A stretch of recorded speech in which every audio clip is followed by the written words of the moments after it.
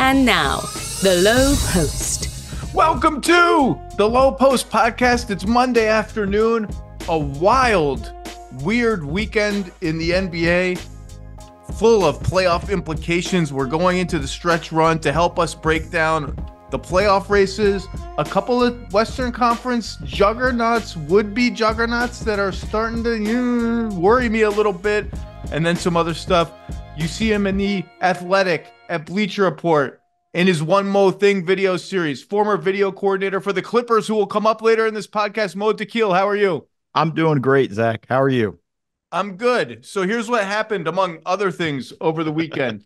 The much-awaited Lakers-Warriors, oh my God, can one of us get up to eighth showdown occurred at Crypto.com. The Warriors come up with a win in an absolute embarrassment and a debacle for the NBA when the shot clock stopped working, and then it stopped working again. Then it kept not working. And then Lawrence Tanter, maybe the best PA announcer in all of sports, had to count down the shot clock like some dude emceeing a junior varsity high school game. And then they had a LeBron 3 wiped away, which actually looked like the right call to me. I like how LeBron just insists, despite copious video evidence, that on this shot and the one in Minnesota, his foot never touched the line. Is like, dude, what are they showing you different video? Like, I don't understand how you're so definitive about this, but the reviews took forever. It just took forever. It was completely embarrassing to the NBA, which should be embarrassed about a few things of recent note. And then the next day, Kyrie Irving, related, by the way, because this is a team that the Warriors and the Lakers, one of many teams that they are hoping, praying would slump and let one of them at least escape the play-in losers bracket of death. Kyrie Irving, not only does he hit, frankly, one of the greatest shots I've ever seen, ever, period. A running lefty, like 17-foot semi-hook at the buzzer. Not only does he win a game, he wins a game against the Denver Nuggets, which when you start, parsing out likely wins and likely losses, even though the game's in Dallas, is not a likely win. And it turns into a win. And you add it all up, Mo, and they're both going to play tonight, the Lakers and the Warriors, so I'm not going to belabor it. Right now, Basketball Reference playoff odds, Lakers, 85% chance of 9th, 10th, or out. Warriors, 71% chance of 9th, 10th, or out. Playoffstatus.com, another site I like. Very intuitive. People should use this site, playoffstatus.com. It's awesome. Both of them are about 75% chance, 9th, 10th, or out. So that 8th hope, forget 6, that 8th hope is fading. I'll never forget 6. The West is so topsy-turvy and the Kings are so unreliable. I can't just forget 6. Kings are currently 6. But forget 6 for now. 8th is looking unlikely. And I mentioned the word out, Mo, because the Houston Rockets have won 7 of 8 to just sneak up on the Lakers. 3 out of the Lakers in the losers bracket. They currently have the tiebreaker over the Lakers by virtue of conference record, just in case. They do not have the tiebreaker over the Warriors. They've lost that season series already, but they have one game left against the Warriors. They're playing good ball, and they're making these teams sweat now from both directions. So that's where we are. I don't want to belabor it, but what, if anything, other than Anthony Davis leaving the game because he looked like a boxer who had lost a fight, that poor guy with his eye closing shut, and he's questionable tonight against the Hawks. What else, if anything, of note? Just headline Mo's thoughts on Lakers Warriors. Well, first, I was at the game with my fiance.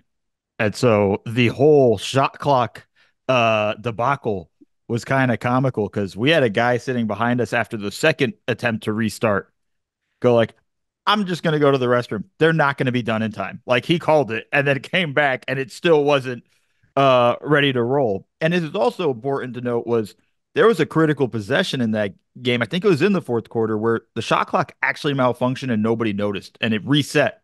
And the Warriors had like a 36-second possession and scored. And then, the Lakers bench is going nuts, but that's the They brewing trouble with noticed. that. They Yeah, they noticed. noticed for sure because they're not used to having to play defense that So I just long. want to be clear. It's you and your fiance and Ben Affleck and J Lo equivalent experiences at this game being discontented by the delays. Exactly the same. It was exactly the same. Both of us, were had the same expression, both couples on our face.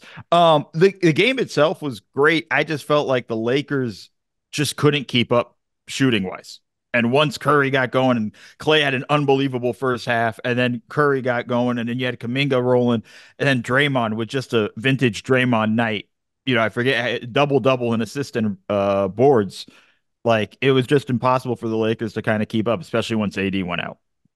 One of the reasons I really like JJ Redick on the broadcast is because he's lived this era of the NBA as a player, he has a very good sense of recent history. So you're at the game, you're not listening to the broadcast. Draymond hits two of those just patented Curry Draymond pick and roll, trap Curry, slip pass to Draymond, lob to the baseline cutter. And is it the first one is to Kuminga for a dunk? Kuminga. That's every time I mention him, I say it like that because I've been on the Kuminga bandwagon for ages. And I'm watching the game from home thinking, man, I can close my eyes and see Andre Iguodala with that dunk, Kevon Looney with a much less vertical version of that dunk, and on and on and on. It might be the defining play of the last 15 years in the NBA. And JJ on the broadcast immediately starts talking the same thing about how that play, you close your eyes, you see so many different versions of it. Here we are in 2024, and we're seeing new versions of it with new guys. And you're right, the Lakers defense couldn't keep up. I was just struck by, although the Lakers scored well and LeBron had 40, it's so hit or miss with them possession by possession on offense. Some of their possessions are so stagnant. Nobody is moving at all while somebody just dribbles and dribbles. Do you notice that too? Yeah, no, it drives me nuts. It's that, and then it's the pace. Like I think this team plays better when they're attacking an early offense and getting going before a defense is set, because then I think that's where they end up becoming stagnant. Because it's then just watching LeBron, then it's just watching Russell with the ball in those instances, and now you're just hoping that you're playing against a sixth defender, which is the shot clock. Now you're playing, and you have a tough shot. The defense gets to kind of chill for a few minutes where nobody's cutting, no movement. And you think you'd get more movement from a guy like Rui Hachimura, even Reeves from time to time. Like I get excited when they cut. This is a team that needs to be just constant movement in general. Well, and Reeves and Hachimura have stretches, particularly Austin Reeves, where he does this by screening for LeBron, and they activate their pick and roll game like that, and they activate rotations on defense to get the ball moving. And then, but at his core, Austin Reeves is a ball handler. At his core, Rui Hachimura wants to have the ball and go one on one in the post and in isolation. At his core, Anthony Davis is a mix of a dive man who doesn't have enough spacing to be a great dive man right now, and someone who wants to go one on one in the post or face up. They just don't have anyone with off ball juice. D'Lo is like their best off ball player, but that's purely because of his shooting. He's not moving Right. around doing anything. And so when they are focused on like, let's get our pick and roll game, our mismatch game, the movie we've seen with LeBron against Curry specifically 100 times. Let me try to get him in a mismatch against me, or rotations, doubles, switches. We start moving the ball around. They look good. When they don't do that, they look stagnant, and they just are getting nothing from the bench. And that's partly because Vanderbilt's so hurt. Reddish missed the game. Vincent's missed essentially the whole season. Christian Wood's hurt. Just getting Jackson Hayes actually had a good game, but they're just not getting much from the bench. Tough loss for the Lakers. Nice win for the Warriors, and you just hope that Anthony Davis gets healthy soon, because the Lakers' margin for error is shrinking, and AD has had a first or second team All NBA level season. Any other takeaways from being there? It's a good thing they didn't have any like a giveaway item, because it would have been, and here come the pretzels from the old Simpsons episode. Would have been one of those situations. Yeah, no, I think the other takeaway was, LeBron was on another level and just nobody could rise up with him on that team. Like he really did try to put them on his back and get going. And I think that was just a one of those things. It's fun watching him. Like I'm gonna miss him when he retires in that sense. And I don't know if we necessarily give him enough um love in a way, or appreciation in the way we should. But like hopefully that'll come afterwards. But it's just impressive watching him and carrying that at this point, dropping 40 in a game that felt like, especially in the first half, like a heavyweight match. Like Uh, I was getting ready. I was like, this is gonna be a great one. I'm ready. oh, I was psyched for the game. I couldn't wait to start it, and then the finish was what it was, which is Yeah. just like, it's easy for me to say like that just can't happen in a game of this magnitude. It can't happen. Like happens. Like it happens. The Hawks were the league leaders in clock malfunctions for years and years and years. It happens. I don't remember it happening in a Lakers game. I don't exactly know what happened. I don't know if they ever explained it, but like it's a tough look. It's a tough look with the world watching. The harder thing, though, I think that took the wind out of the arena was when they took away the LeBron three, though. It went to a review. We're thinking it's a side out of bounds, like whose ball is it coming out? And then all of a sudden, Larry comes on the speaker and just says, got some bad news. That three's not going to count. And you just hear everybody go, what? No, And the stoppage was pretty quick after the shot, right? How many possessions like happened between the shot and the first? Because that's one where you got to get it right away or else it screws up the game. yeah, I want to say it was LeBron hits the shot, Warriors get a possession, ball goes out of bounds, and the Lakers call for a review. So there's a full stoppage. And I think that's when it happened. So I think it was just one more possession, but it went from a 4 point game to a 7 point game. And you just hurt it. Just at that point, you're just like, wow. I immediately go like, oh, there might not be enough time now. I don't even know how I feel about reviews. Like as they happen, I hate them. I hate them like anybody else hates them because I just want the game to go on. Like I want basketball to be a continuous game, which by the way is one of the reasons why fouls are down. I think Yeah. it's not we're going to get into that later, but I think the NBA does not want so many stoppages in the game. They want to flow. And I hate the reviews. Some of them take so long that you're like, what are you why is this taking 4 minutes? We all see the video. It's pretty obvious. If there's one dissenting voter in Secaucus, just throw that guy off the boat and move on with the Right. game. But then I will, like everybody who hates reviews, including me, the minute you miss a massive call in a massive game, people are going to be like, well, that's inexcusable. That's a reviewable item. You didn't review it. You got it wrong. So I don't quite know how I feel. I wish some of them were faster or there was a clock on them because like some of them just take and if God forbid there's like a shoving match and I've got to look back and review every player on each bench and every play, it just takes forever. Yeah, I'm anti-review. I'm perfection's the enemy of good.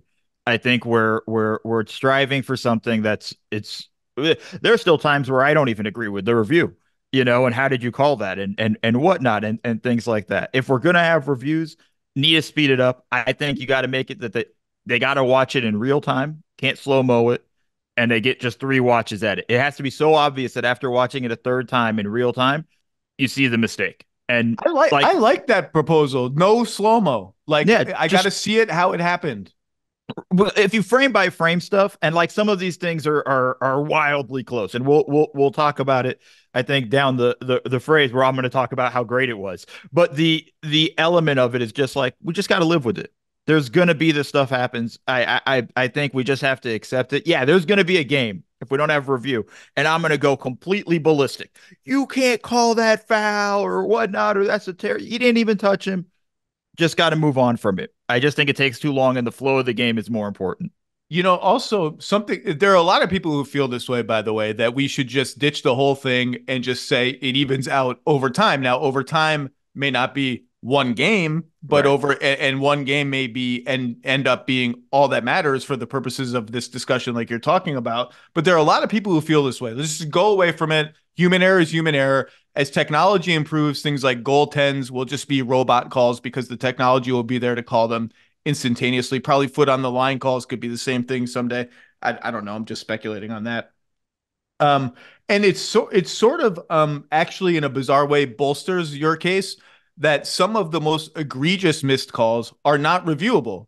Like Right. the one that comes right off the top of my head is the ref watching was it Asar Thompson get tackled Yes. out of bounds by the Knicks and not calling anything, and the Pistons go on to lose the game. It's like, well, we can't review a non-call. It's like, if we can't review a non-call, do we need to review? I don't know.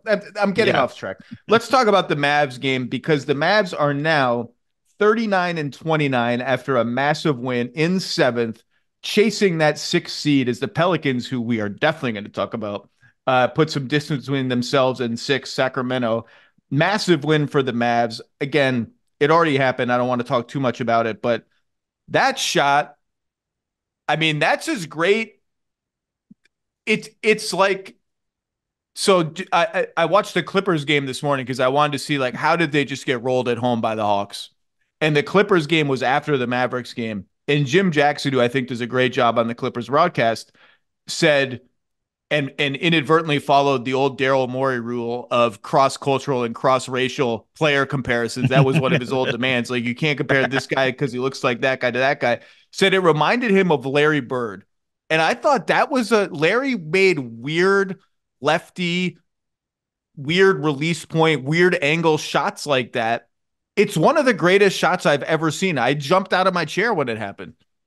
It was actually so good that I called my fiance over to be like, no, you need to watch this. You need to see this game winner right here. It's wild, and it was a nice little action that Jason Kidd set up coming out of the timeout, and bringing Kyrie along the baseline. You get one switch, you get a second switch where you have him versus Jokic, and Jokic did about as good a job as you can do defending that. I don't have any qualms with it defensively. That's just a hell of a shot. The running hook with the left, like clearly it's just something where, like, did you practice that? Like, is that part of your warm up routines? I'm just going to throw hooks with my left here. Like, that is a wild, wild shot to hit, for a game winner, let alone like just out of a timeout in general. Like, with the game on the line coming off full speed like that, like, it was an impressive play. Like, I was really kind of just in awe, really, of it. It was a hell of a shot. Now, as an 80s kid, the shot I immediately thought of is the junior hook shot from Magic Yeah. in game four of the 1987 finals, which won the game for the Lakers. Obviously, the stakes are not the same. The shots don't look the same because Magic is much taller and can have sort of a natural hook release, whereas Kyrie's just throwing it up there. Just an absolutely crazy shot. I do think it's interesting on the same day. I want your video coordinator, coach. I want your opinion on this. On the same day, we have Jamal Murray in a tie game. He released a go-ahead shot with the shot clock off. Denver can hold for the last shot. He releases his shot. I looked that up again today. 5.8 seconds on the clock. He's releasing the shot. So by the time the shot hits the rim, caroms off the rim, and goes, luckily for the Mavs, right to Tim Hardaway Jr. Timeout. There's 2.8 on the clock. Kyrie then punishes them by winning the game. Same day, Cade Cunningham in a tie game against the Miami Heat, who need every goddamn win they can get in the East, and the shot clock off after a Duncan Robinson turnover, gives Detroit the ball back, releases a pull-up three off the dribble, one-on-one over Caleb Martin, I think, well covered. Jaquez Was it Jaquez? Yeah. With 10.9 seconds left. So 5 more seconds.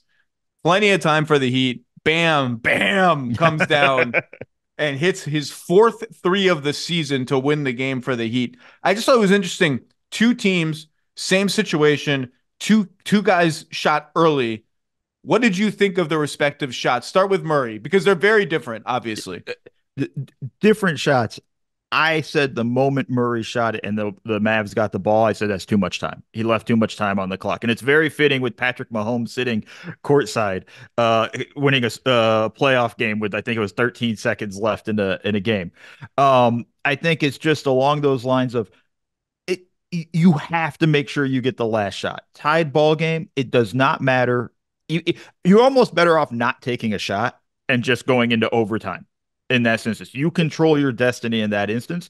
You have to take the very last shot, unless it's an absolutely give me wide open layup. The seas have parted for you and you can go.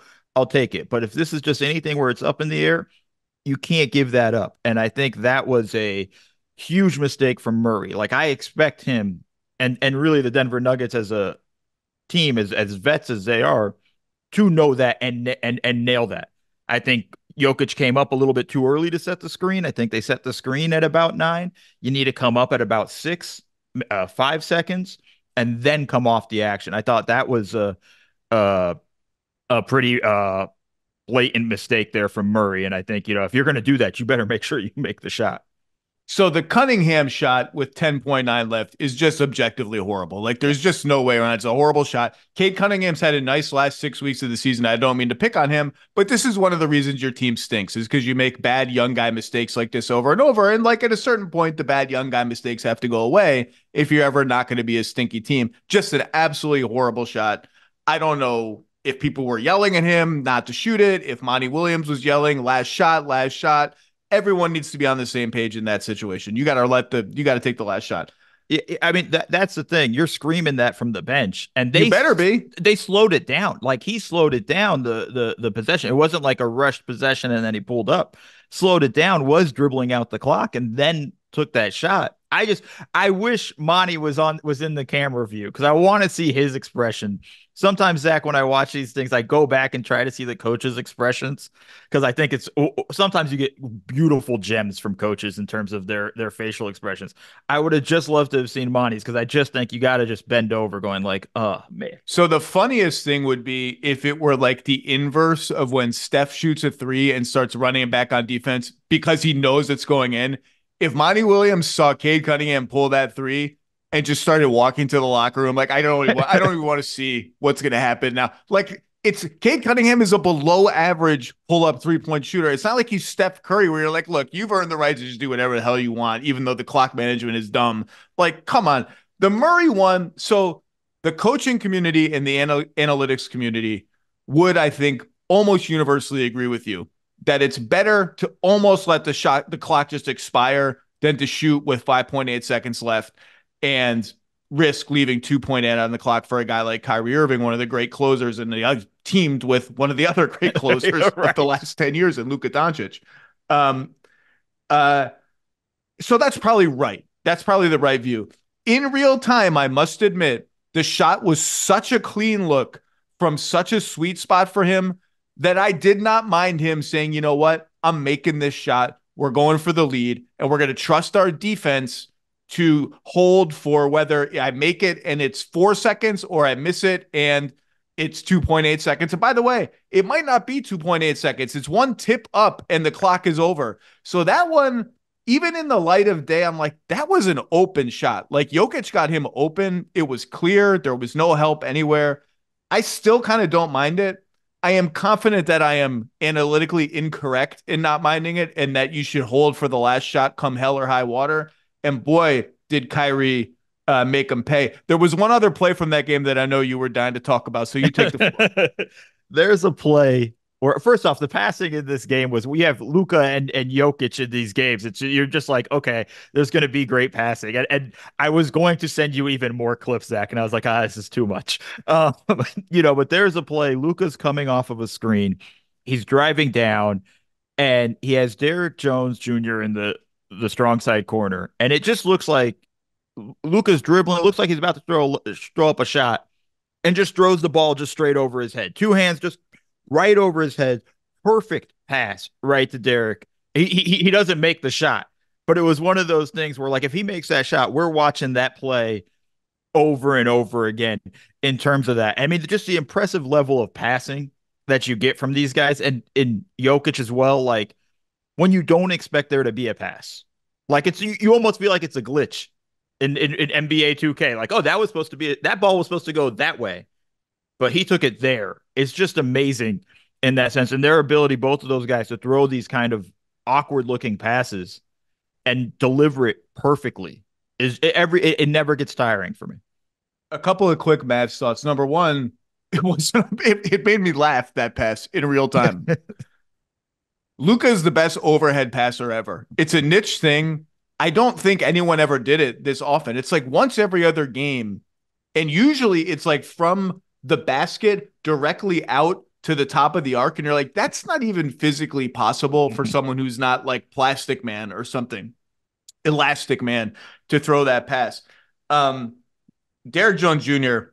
had like 4 almost highlights in that game that weren't Yes. quite highlights that would have brought the house down. And I want to shout out our colleague Ryan Rucco, who I don't remember the call exactly word for word, but he nailed that Kyrie buzzer shot call because he was exuberant and enthusiastic, but in plain language, without screaming and using words. And I don't remember exactly what he said that put the absurdity of the shot in proper context. His surprise at how it looked and that it went in and where it ranked in shots that he had seen was properly conveyed. It was a great call.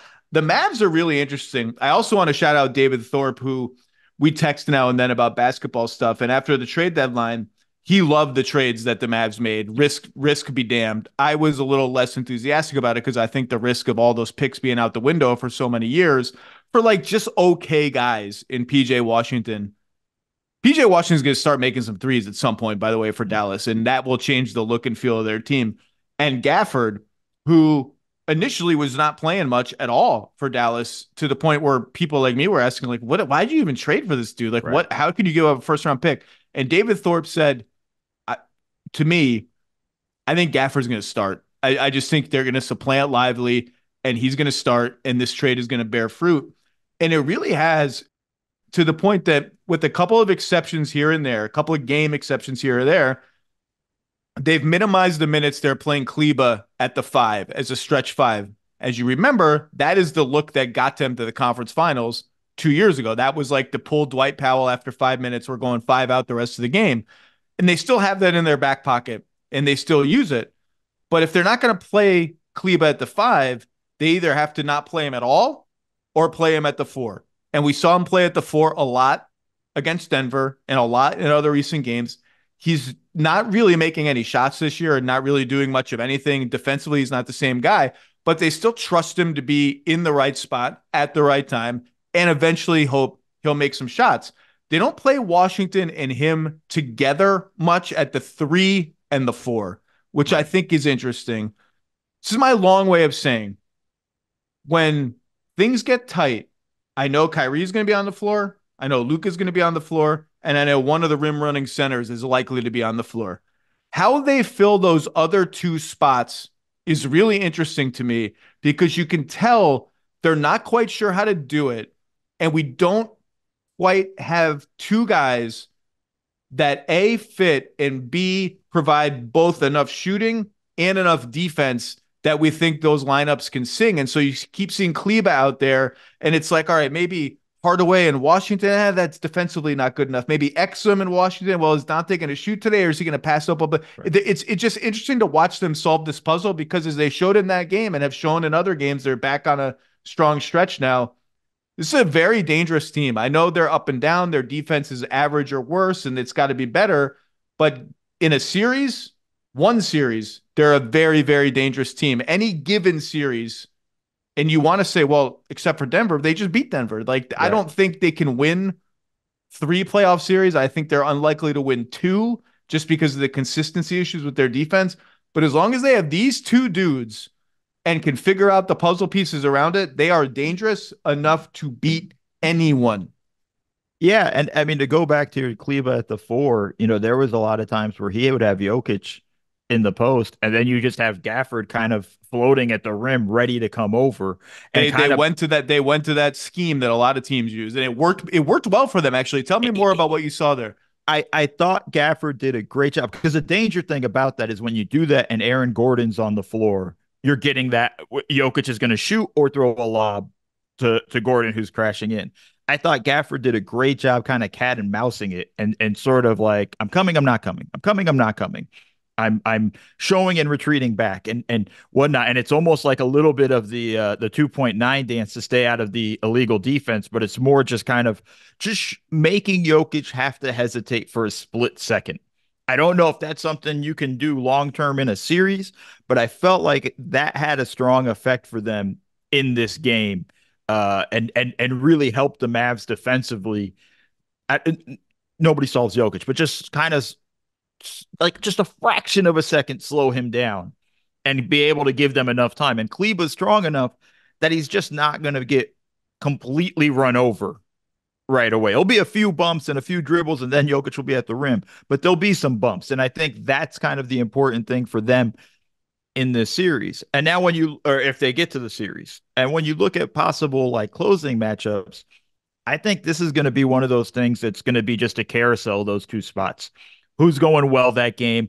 Who's playing well? What do we need? Do we need more offense? Do we need more defense? I think it's just going to be there's none of those guys are good enough to cement a spot of like I'm definitely in the closing lineup. So we know they're closing three. I think after that, their next two is going to just have to be a game by game dependency and decision by kid, and that's just tough to live on. Great stuff. Great point on that game and how they used that. They inverted the matchups. I mean, the Lakers are sort of most known for that, trying Hachimura on Jokic and having AD rove. But, the Wolves do it with Towns and Gobert if Towns gets healthy. Other teams have done it. The most notable game, and maybe the one with the most long-term impact from the weekend, was the New Orleans Pelicans going to 3-1 for the season against the Clippers. Now, the Clippers were on the second half of back-to-back in this game on Friday.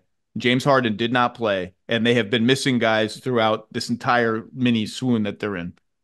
However, it was notable for two reasons. Number one, the Pelicans are now only one game back of the Clippers in the 4-5 bracket. And the Clippers, as much as they are just like, let's stay healthy,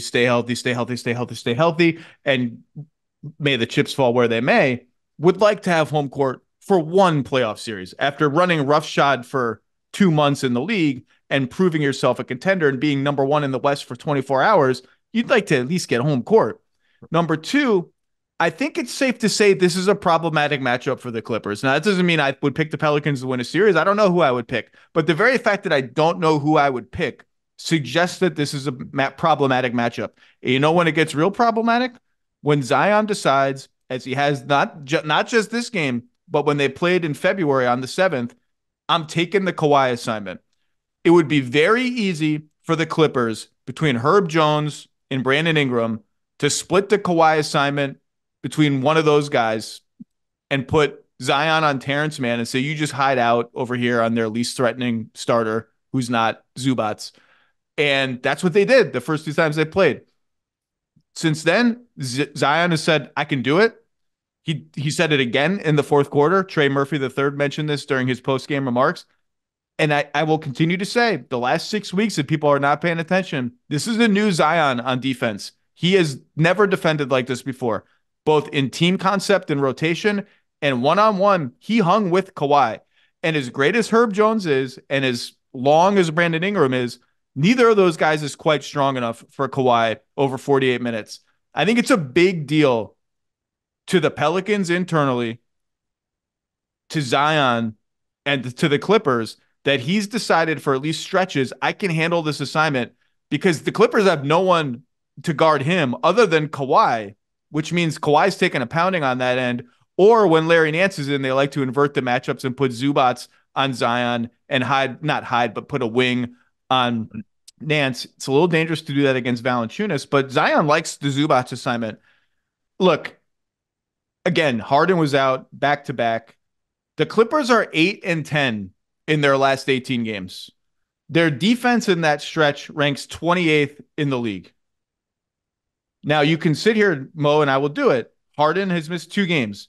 Paul George has missed 3 of those 18 games. Norman Powell has missed 2, including they're getting shellacked at home by the Hawks yesterday in a just totally demoralizing loss where the Hawks ran and leaked out and ran and leaked out again and again and again over maybe the worst transition defense team in the league. Now that Milwaukee is not the worst transition defense team in the league. Russ has missed 9 games in a row. Kawhi missed 2 games and left the Minnesota loss early with back spasms. Zoo has missed 2 games. So they've been totally out of rhythm rotation-wise. They're playing guys that will not play for them when their rotation is complete and healthy if it gets back to that point. But I'm at the point where as much as I would like to give this veteran team the benefit of the doubt, and part of me does, because that 2-month sample, 35-game sample was powerful as hell. And it's hard to get a rhythm when you're missing different guys every game. It's not the same guy. It's not like, all right, this guy's out for 2 months. We can replace him this way and lean into this identity. It's today these 2 are out. Today these 2 are out. Tomorrow those 2 are out. You were a Clipper. This franchise means something to you. How worried are you about them? Are you not? Are you dismissing this as just doldrums, injuries, or is something meaningful happening here, both either in general or in terms of the New Orleans matchup specifically, which looks like a very likely to happen in the first round? I want to answer both those questions, but I just want to start with how worried I am. I'm very worried. Like I was at the Minnesota game where sitting in the press row, excuse me, and watching it. And when Kawhi steps out, this thing that worries me the most about them is just they're playing very apathetically. It looks like, and very the game yesterday. A lot of time, it's like, where's the energy? Where's the juice? And at times when they had those kinds of problems in that 35 game run that we're talking about, Russ would come in and change the energy. They don't have that, and they don't have a guy on the bench that's going to come in and change the energy. And good or bad, might just be pure chaos, whatnot, but create some sort of juice. I don't see them playing with a lot of juice. And then I'm watching just every one of these games, sloppy turnovers after sloppy turnovers, lazy passes that get picked off, and not being on the same page and things like that. Like there's something that's just not connecting with these guys in a way where you just don't feel like they're as locked in as you would hope at this point. And it's hard. Like, look, when I was with the Clippers under Vinny Del Negro, we had an entire month of December. We went undefeated. We killed it. We were going nuts. It was awesome. We felt really good. Calendar changed. We lost our defensive intensity, and then we never really got it back all season. And I think that's what I'm worried about with the Clippers. Was this 35 game run their peak? And now are they not going to be able to ramp up that intensity? And what scares me even more is I feel like they think they can just flip the switch and get that intensity back. But to be a flip the switch team, you have to have done it before. And yes, Kawhi's done it, but the rest of these guys haven't. And I think that worries me in a large level. So when I watch these games, I want to see them more play. It's fine if they lose, but play forceful, play aggressive in that way. We're watching it with Denver coming out of the All-Star break. And they're one team we could just be totally flip the switch. They can lose every game here on out to the playoffs, and I'll be like, don't care. Denver still nobody's got an answer for Jokic, and when they want to go, they go. And that's what worries me with the Clippers. And then to that matchup you were talking about, that should really concern the Clippers. If Zion can take Kawhi, now the advantage the Clippers are banking on was no team can guard Kawhi, Paul George, and James Harden. Pelicans can if Zion can take Kawhi, because now you have Trey Murphy and Brandon Ingram and Herb Jones, all those guys to be able to deal with Paul George, with James Harden. Like that's a concerning thing for them to keep an eye on. And really, they're going to have to figure out how would they be able to attack Zion if he's on Kawhi. What are they going to do? It creates a lot of problems for them. Well, and that's where the Harden missing that game, because they're going to default to bring Zion into the pick and roll with James Harden, because without Harden, they just don't have enough passing right to make Zion move around the floor as much and make as many rotations as they would if they can at least trigger start possessions with, okay, this play is going to get the ball and players moving. And that's what they've lost. I think it may have started maybe in not this specific game, maybe a couple games earlier that I don't remember, but that loss to the Lakers when they blew that gigantic lead and LeBron made a million threes was the first loss where a red flag came up for me that they're walking around on offense again. They're just going through the paces. And when they were humming, they weren't the most dynamic offensive team. These are deliberate offensive players for the most part by nature. There's no Steph Curry running around off picks on the Terrence Mann's not deliberate. He's an engine. Russ is an engine. Those guys have motors strapped to them. But these are deliberate guys. But they had found the right blend of, okay, Harden pick and roll, drive the closeout, drive the next closeout, see where that leads us. Maybe Kawhi has a mismatch because of the rotations. Now we play mismatch ball. While we play mismatch ball, maybe there's a split screen over here. It's not the greatest, most dynamic offense, but there was a pop to it. The pop has not been there for a while now. And look, I think they can clean up the transition defense, which has been hideous, and be a solid defensive team. That may be a switch flip that's just effort based and matchup based. Having not played basketball at a level near the NBA, I don't really know how a flow gets lost and gotten back. And it's the offensive flow. Although their offense has been okay during this 8 and 10 stretch, they're eighth in offense. So it's not like they've fallen apart. The snap isn't there. And also two other things.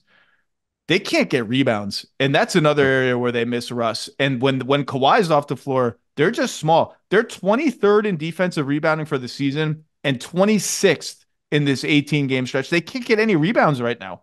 Yeah, and that's a huge issue. I mean, I ding Oklahoma City for that all the time, and it's a playoff problem for both of these teams in that It's a sense. matchup problem. Like you might get lucky and dodge the great offensive rebounding teams, but you also might get unlucky and be like, oh my God, we drew this team.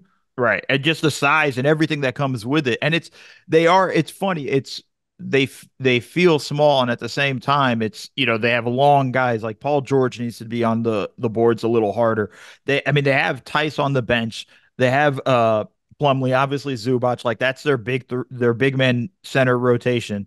But like they got to get more rebounding from the wings. And honestly, I also think you need Terrence Mann to take more of that rebounding energy that Russ had and really bring it. It's small, but that loss of Russ is a big one. I don't think we really discuss it enough when we look at them, in that guy does so much for you. And I'm not even a huge Russ fan. I know what his limitations are on offense, but what he can kind of just bring, the mentality and the energy and crashing the glass and get you an extra possession for an offensive rebound and things like that. Like it's so valuable, and they just don't have any way to recreate that. And I think that's a big issue for them. By the way, speaking of this New Orleans Clippers matchup, I feel like New Orleans is trending the opposite way, where they have locked in that flow and that feel that every really good team has. Not only that, I think there are players on this team who are eager to prove themselves on the biggest stages. This is a team that has not won a playoff series together. Zion has not played in a playoff game.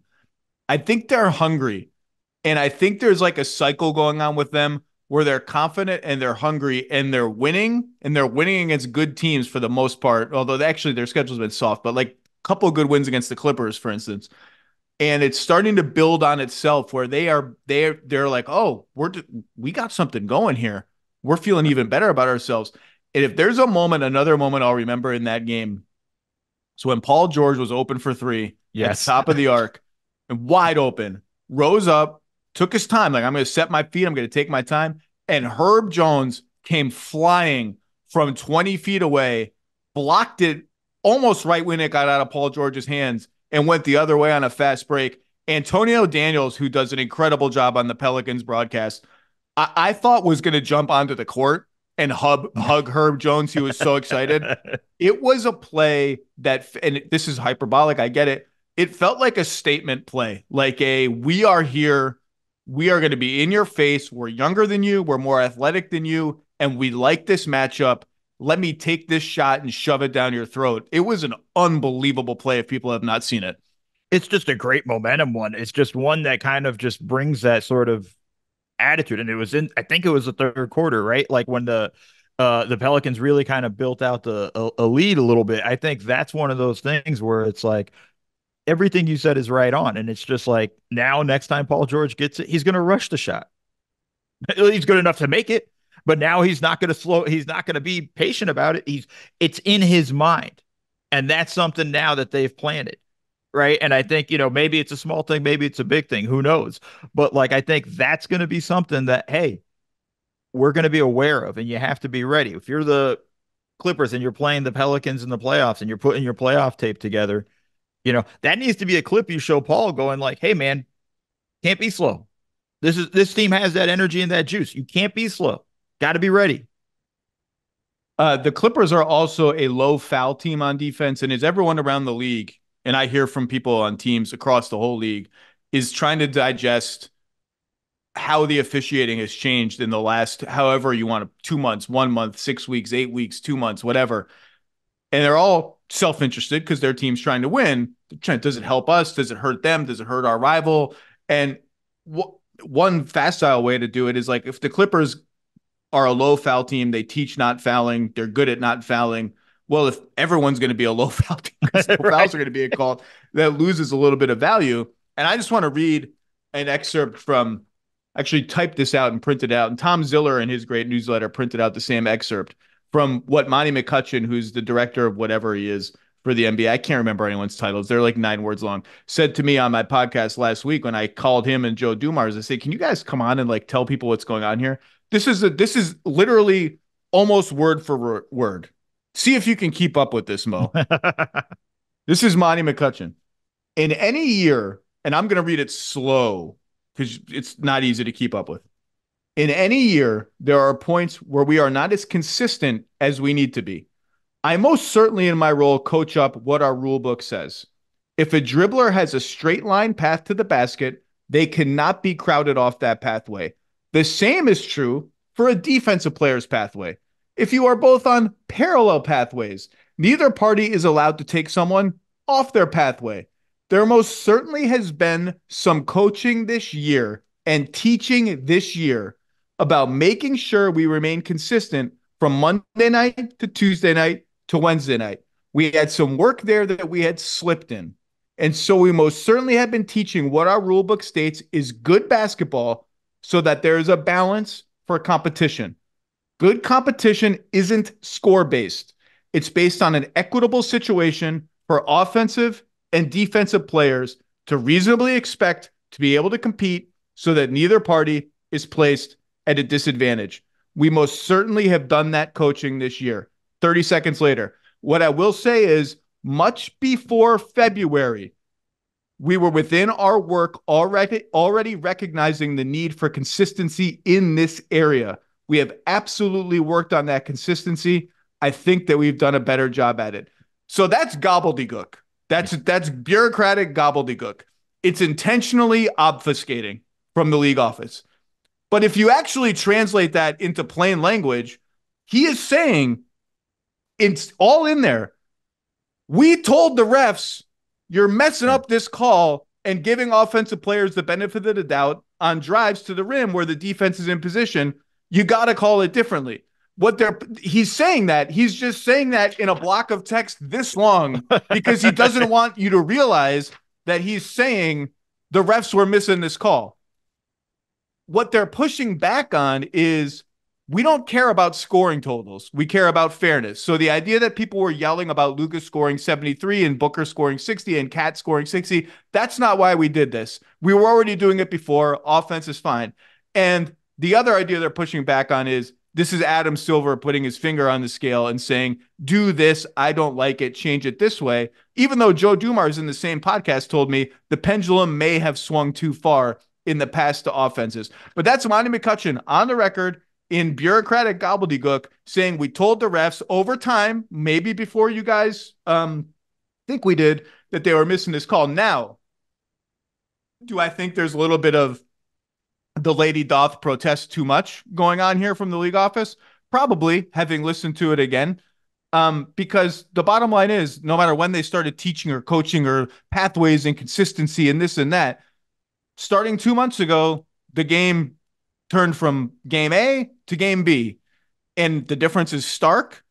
And I find it hard to believe that it just sort of randomly happened at that time, that dramatically. But at least Monty came out and said, without slamming the refs, without saying it was too heavy-handed, that we've been coaching and teaching this play and kind of admitting that, yeah, midstream we told the refs, because like we always do, we try to make it seem like we do it every year. It's just part of our ongoing, best practices, to use an HR term, that they changed. But so that's that. Can I talk about the other team that I want to talk about from the West? Or do you have any other Clippers thoughts? No. I'm very eager to talk about what you said about the other team. But before, just real quick on my wish the NBA would just come out and just, whether they did it or not, just say they did, because it's a good thing. I think it's a good thing. I think it's a good thing. And I think they need to be a little bit like, I just watched A Few Good Men the other day, and I think they need a little Colonel Jessup in them. Are you do randomly watch The Few? Like, I want to pop this in? I love that movie. If it's on and I just see it, it's there. I'm turning it on. It's the courtroom scene where Tom Cruise is grilling Colonel Jessup and yelling at him, did you order the code red? And he finally breaks and he's like, you're damn right I did. Like just say it. Like, it's a good thing.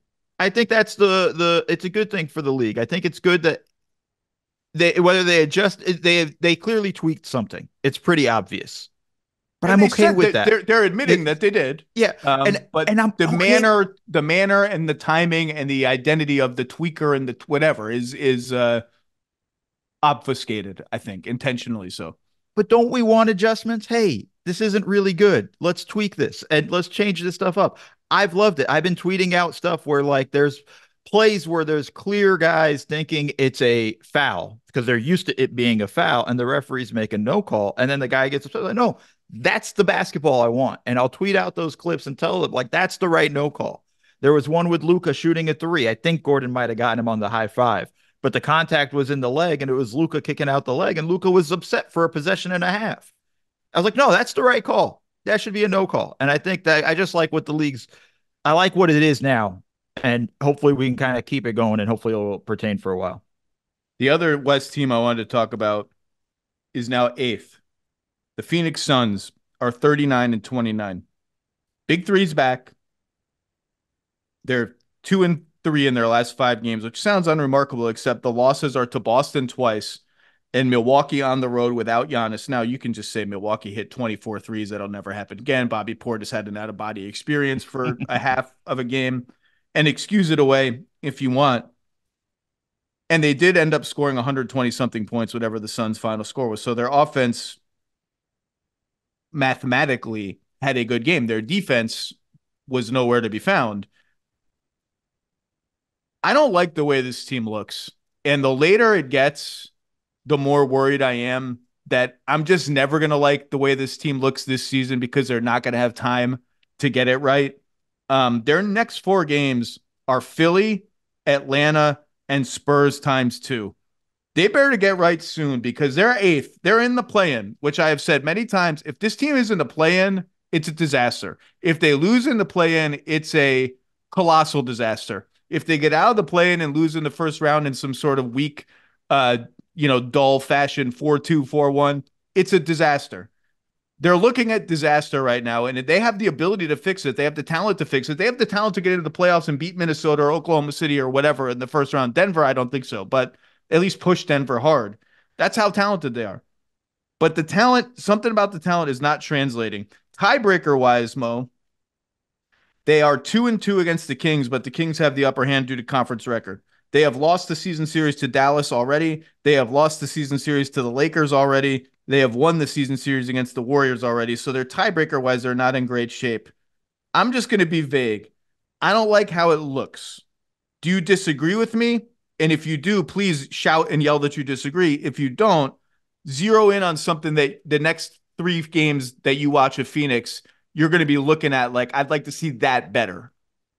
I agree with you. And I think the thing I want to see them better is, I want to see KD more involved in the offense to a degree. Like he only got 10 shots against Milwaukee. I know that's an aberration. I know normally he's getting more shots and more looks and whatnot. But there are just too many possessions where I feel like there's no real true understanding of purpose. And it's not so much your turn, my turn, but it's more just these two guys go, this one stands in the corner. Like I want to see the 3 of them play together and Booker, Beal, and KD. I want to see some 3-man action between those guys. Like that's crazy to cover. And then with how well Grayson Allen is shooting, he can space and creates more opportunities and more difficult for the defense to really crash down because you got to watch out for one of the best shooters right now in the league in Allen.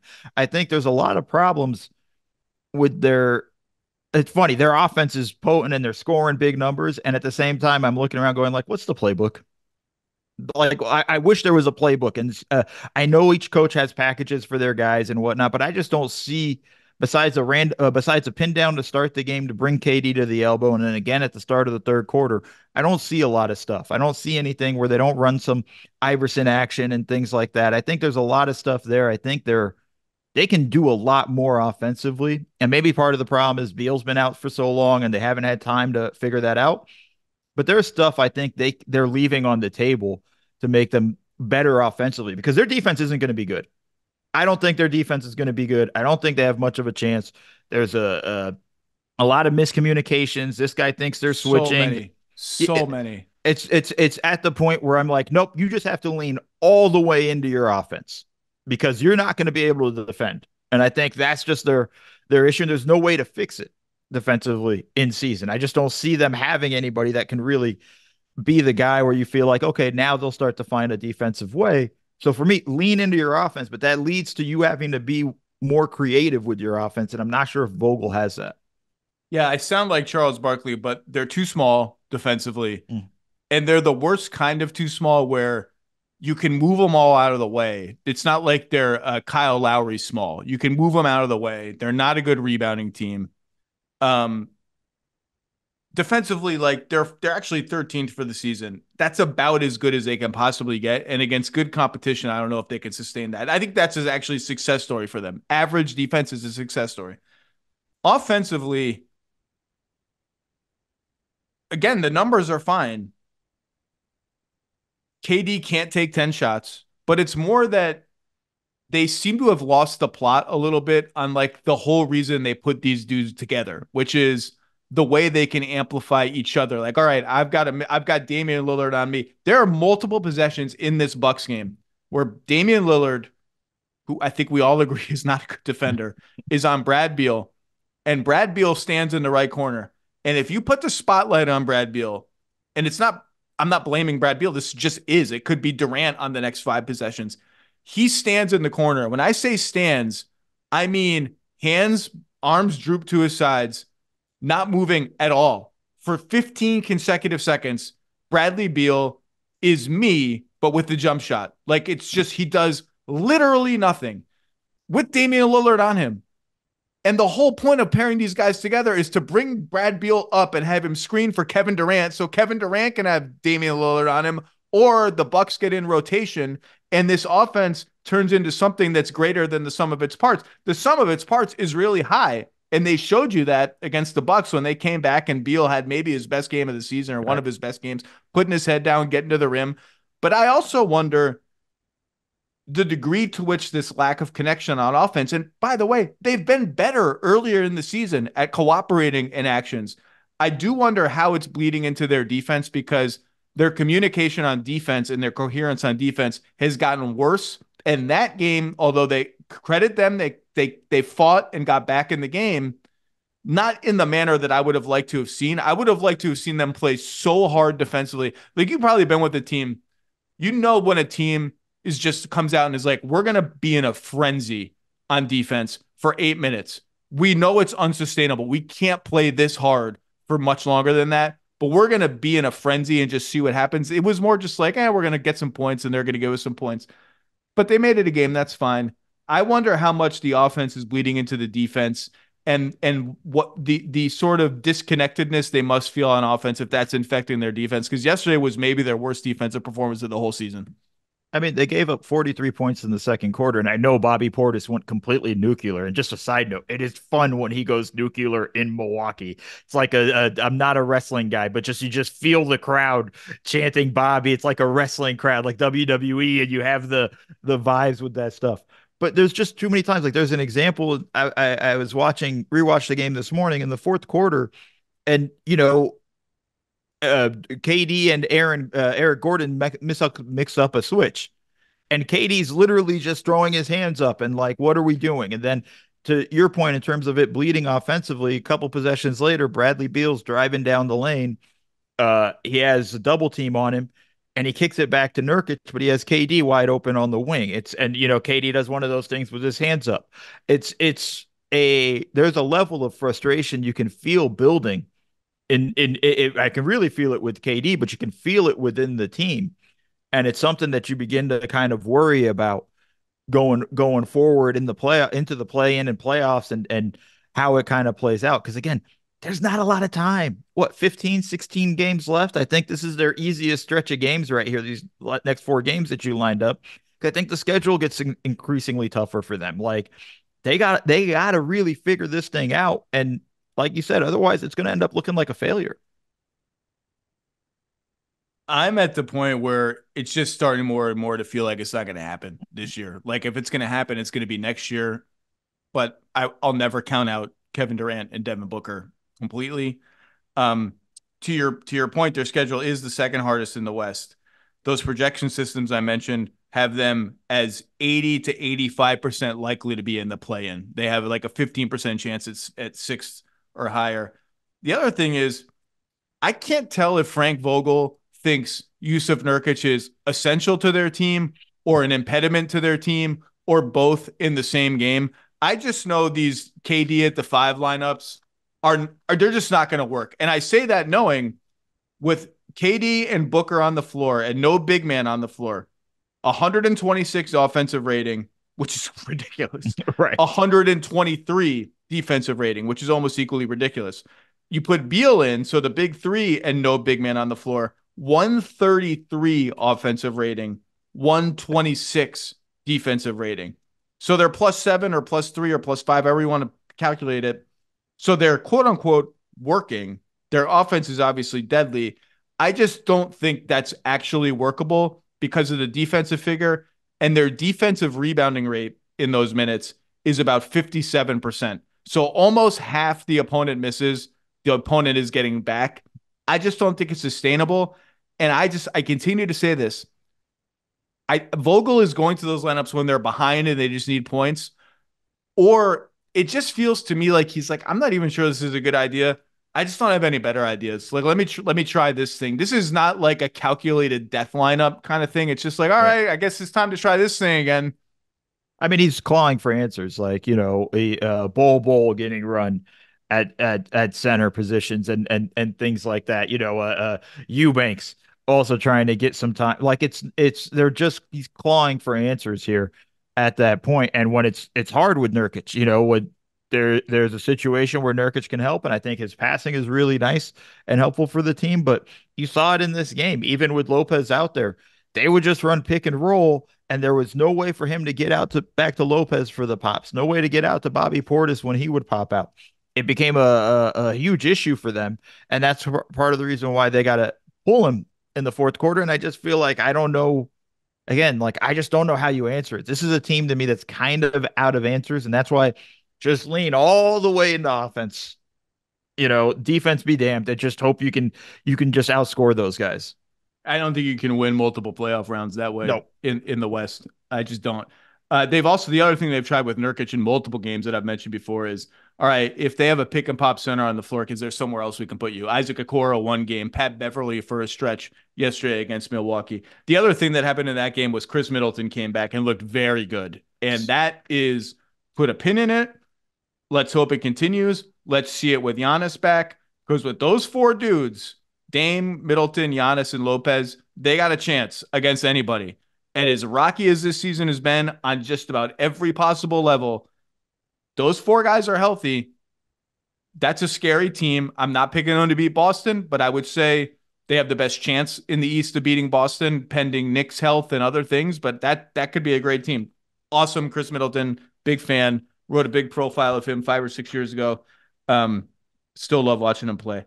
The other thing that happened over the weekend that I wanted to talk about was Victor Wembanyama was just like, I'll put up a casual 33, 15, 7, and 7 with assists and blocks game. 5 steals short of the 5x5, which again, he's going to break all the 5x5 records. I saw the stat line and I was like, all right, I'm watching an extra game. Like I want to see this game. I got to see it. And since December 27th, I will just continue to reiterate this. 23 points, 10 rebounds, 4 assists, 4 blocks, 1.5 steals, 49% shooting, 36% on threes.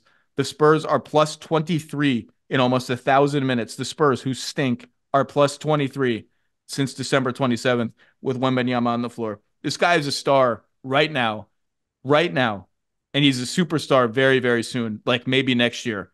And every game, I don't know how much of this game you saw, Mo.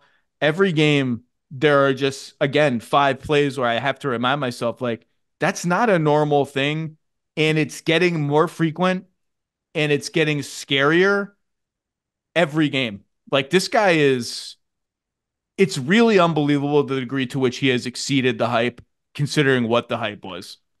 It's wild. It's wild. And in the way of just every night, there's something. You don't want to miss the Victor Wembanyama games, like, because it's something in terms of like he's just gonna do something that you're just like, no, 7'4", 7'5", shouldn't be able to move like that. Shouldn't be able to do any of that stuff. Like it doesn't make sense. You highlighted a clip, and I went back and watched, a lot of his minutes this morning. The the clip you highlighted, you were like, hey, pay attention to the third quarter drive on Nick Claxton. He goes in between his legs once, crossover in front, in between his legs again, turns Nick Claxton three different times, and then finishes with his left.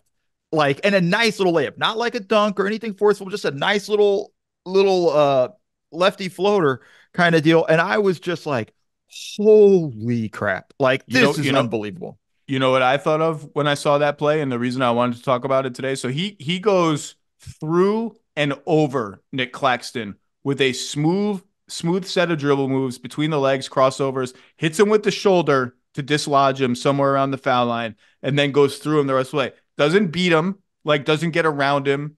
There's no pick and roll to get the defense in rotation. It's me against you starting 30 feet from the hoop, and he just takes him all the way, lefty layup off the glass. My first thought was, that's like Giannis if Giannis was 7'5". Like, that's what Giannis does. Just like, I'm just going to go into you, spin, and be quicker, longer, bigger, and stronger than you, and finish at the rim. That was like oh my God. Does that comparison make any sense to you?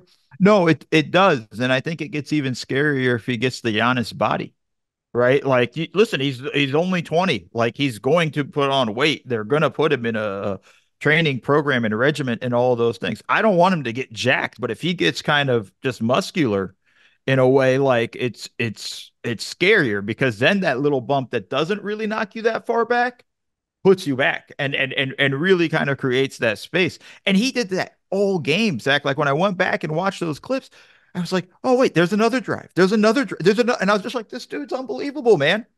Yeah, Nick Claxton sits back, says, "Look, I'm going to dare you to shoot a jump shot, even though you're shooting like pretty well from three lately, which is another scary thing. I'm going to defend you this way. I'm going to dare you to eat up the space, and you got to eat up the space and go through me." And Victor was like, "Okay." The other play, I urge people to watch this. It did not even make the NBA's highlight package. I watched the highlights from this game that the NBA has like a 3-minute highlight package of every game. Did not even make it.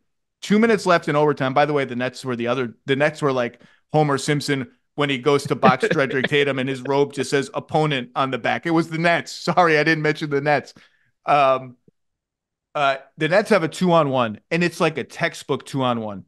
Mikal Bridges is on the right wing, dribbling the ball fast. On the left wing, diagonally from Mikal Bridges and closer to the rim at the elbow, basically. Mikal Bridges is behind the three-point line, is Dorian Finney-Smith. In between them is Victor Wembanyama. Dorian Finney-Smith is already behind Victor Wembanyama, already has the inside track. Picture perfect bounce pass from Mikal Bridges across the lane on the run to Dorian Finney-Smith. Victor Wembanyama is beat. He's toast. It's over. He's above the foul line, straddling the foul line when Dorian Finney-Smith catches the ball at the edge of the paint.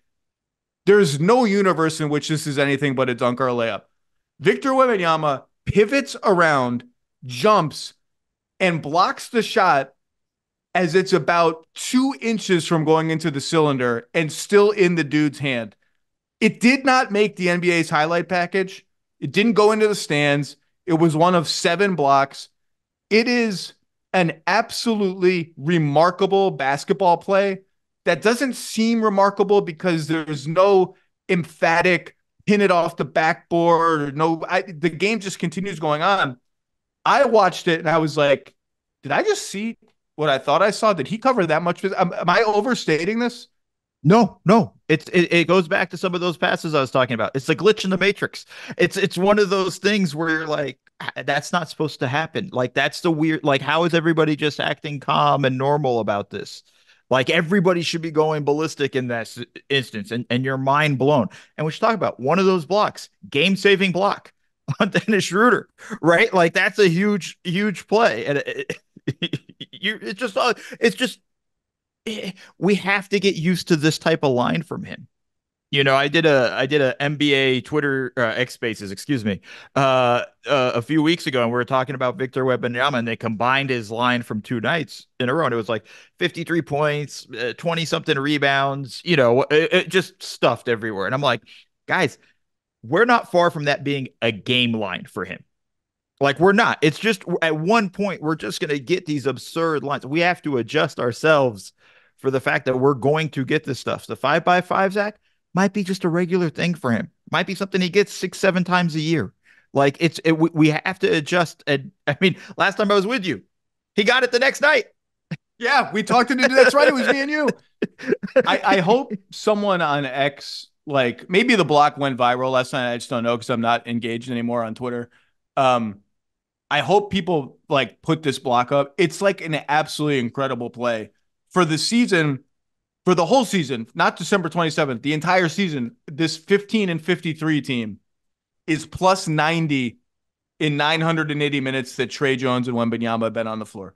This 15 and 53 team is plus 172 in 709 minutes. That's winning a 48-minute game by 12 points with Trey Jones, Devin Vassell, and Wembanyama on the floor. And the Vassell-Wemby two-man game is starting to become a thing. Yes. Not starting, it's a thing. And now they're adding layers to it. Like they'll run a little empty side pick and roll dribble handoff thing where he's hitting Wemby on lobs now. It's happening. Last thing I wanted to very quickly, I'm doing my 1x1 awards stuff. And I said, let's do 6 man of the year. Let's give 6 man of the year a little love. I don't know if you realize that has a special place in my heart because when Jamal Crawford won 6 man of the year when I was with the Clippers, he gave me a specific shout out in his speech afterwards. Did he really? He did thank all the coaches, all that stuff. And then he told a specific story and gave me a specific shout out in his speech. So for me, the 6 man of the year award. Wait, what was the story? You elaborate. I don't remember. It was one of those times where he was talking about how everybody works so hard at behind the scenes and whatnot. And it was Jamal and I used to be, that's who I'd go rebound for after practice. And we would play a fun game of one-on-one where he would score 1,000,000 points and I would just kind of be like, I'm never going to touch the ball.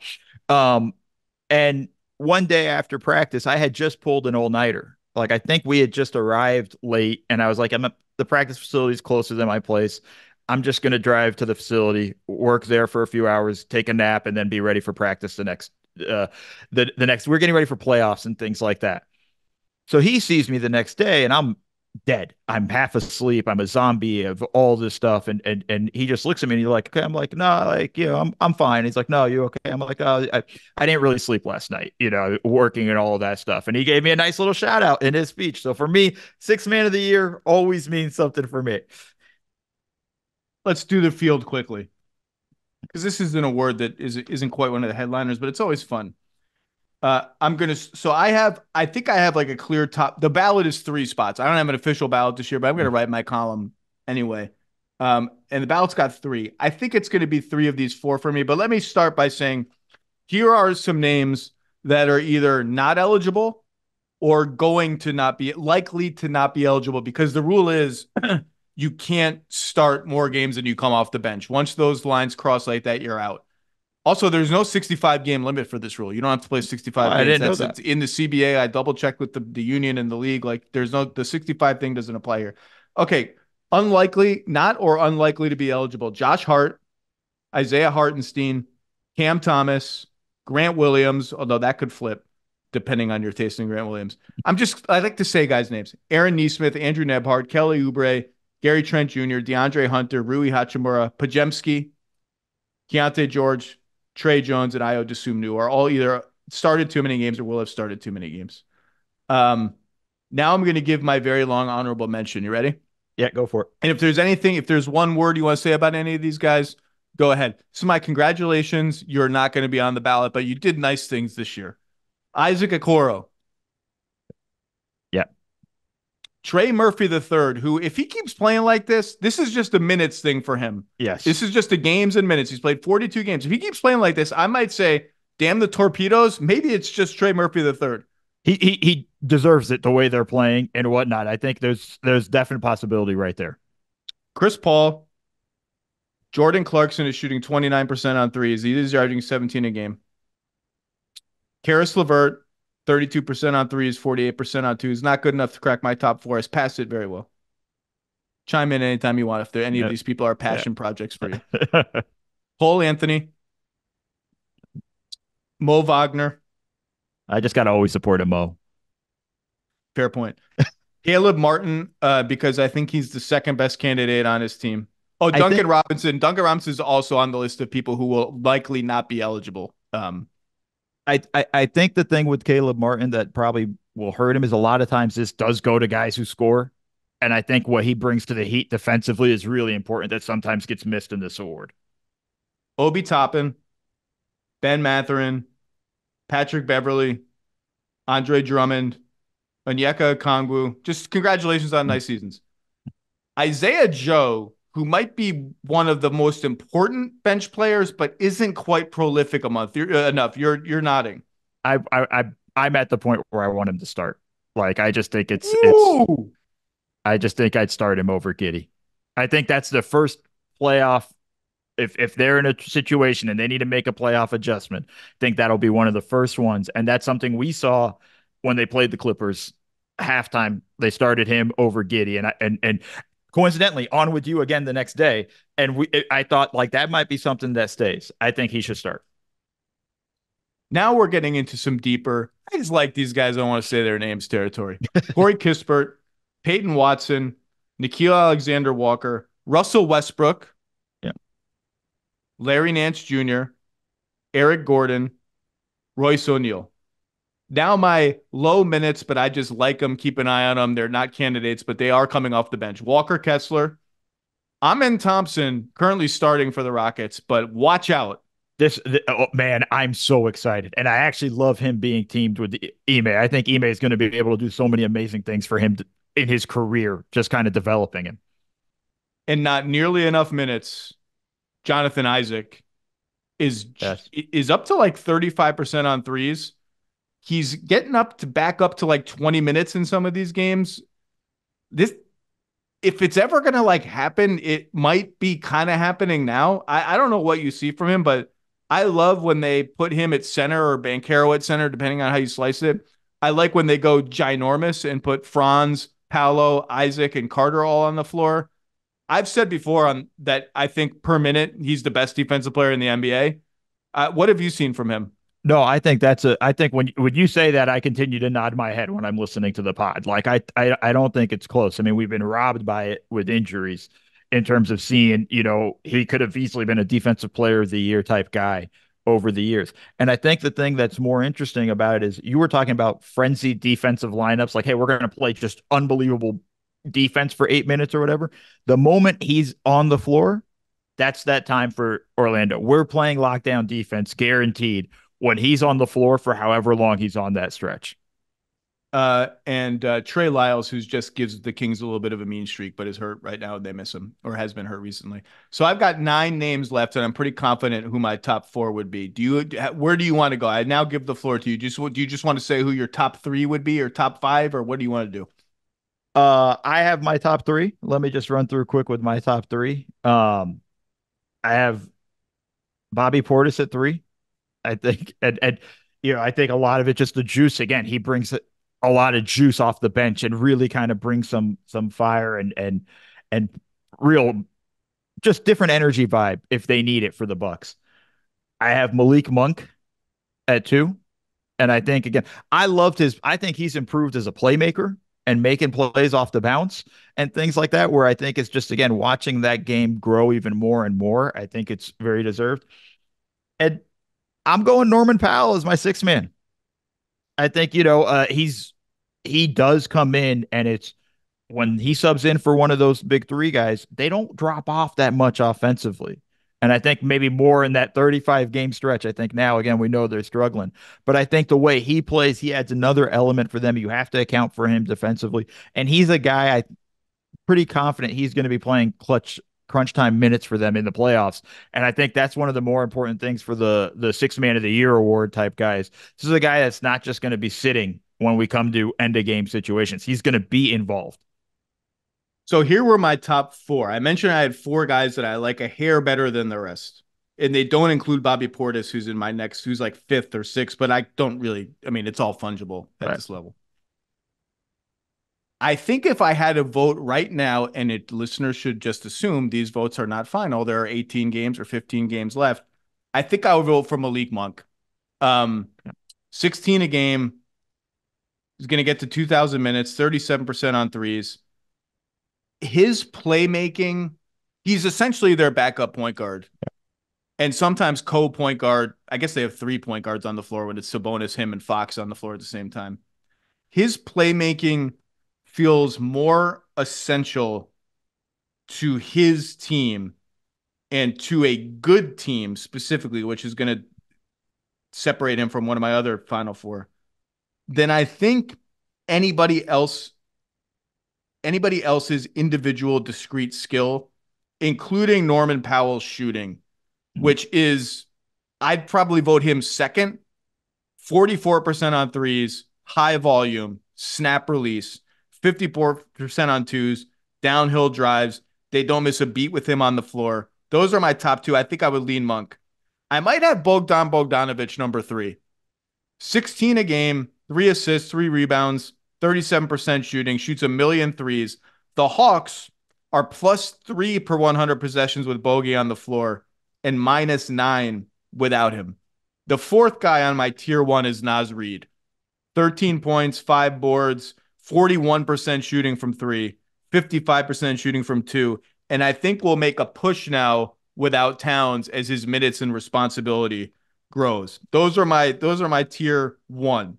Tier 2 is Bobby Portis, Tim Hardaway Jr., 16 a game, kind of slumped in the middle of the season. I just don't think he's been quite as good as these guys. Jaime Jaquez Jr. down to 32% on threes. Very good. Love Jaime Jaquez He Jr. went to a stupid college. That's not very nice. I know it's personal Yes. for you. Yes. Someone aggregate this and say potential NBA awards voter disqualifies UCLA alum. For some reason, and I actually don't disagree with it, Keldon Johnson gets no love in this discussion. 16 points, 5 rebounds a game, 45% shooting, 35% on threes, 53% on twos. It doesn't feel like that. Like there have not been a lot of games this year where I'm like, man, Keldon Johnson like changed that game, impacted that game.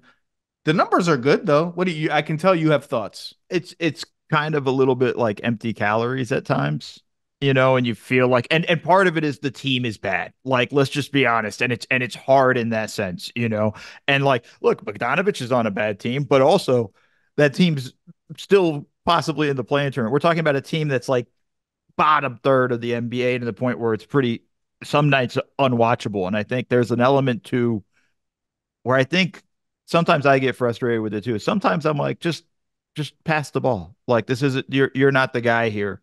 And I think that's kind of what dings him is it's not so much in the system sometimes. It's also one of those things where one of the reasons you don't feel it is, okay, you were the number 1 option a couple years ago, averaged 20 something a game, got a deal that I think is a fair contract. I heard it got picked in the worst contracts draft podcast on the Bill Simmons podcast. There are not that many bad contracts anymore. So whatever. He now lives in a world where it's like, all right, this isn't your world anymore. You're coming off the bench, like, so right. You're whatever best player on the team. You're not 1, you're not 2. Not a great 3-point shooter, not a great playmaker, not a great defender. So like, what are you bringing to the table that amplifies the best guys? Like Devin Vassell, who's a starter, I can see how he amplifies the best guy. So I think that's part of it. Portis I mentioned, and this just kind of in a tier of his own where I'm just like, I like this guy. Kind of like late career, kind of big man Andre Iguodala on the Warriors, but maybe not as essential, but kind of essential. Just shout out Al Horford. 8 points, 6.5 rebounds, shooting 40% from 3, 64% on twos.